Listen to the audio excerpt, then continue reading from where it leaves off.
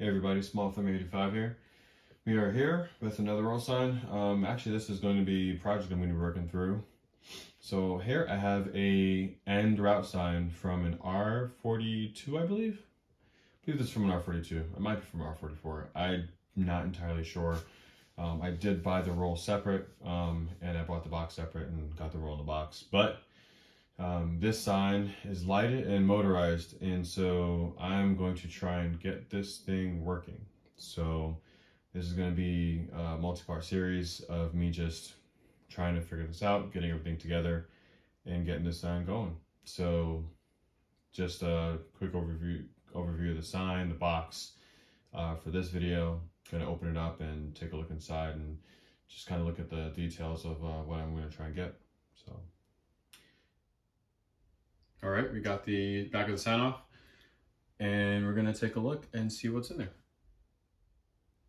All right, we're gonna start from the top.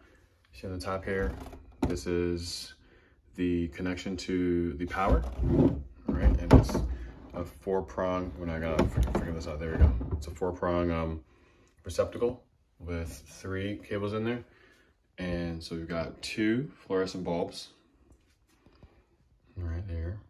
We got your ballast down here with your whole wiring diagram, and you see the input there is 37.5 volts. So that's something we have to figure out. We have to get a power switching power supply for 37 volts. And you've got the roller, you got the motors for the rollers, and there you've got 2 of them. So basically have to figure out what wire is what and how that's all put together. But this is what the inside of the sign looks like. Pretty straightforward, pretty simple. Just got to make sure I get the right DC voltage power, and I've got some stuff online to take. All right, so basically this is what the sign looks like on the inside and the outside. So from here on, we're going to figure out what the parts we need to get this powered and get these motors running, and then we'll get to take a look at the sign. So thank you all for watching this video, and hope to see you guys in the next one. You guys take care, be safe.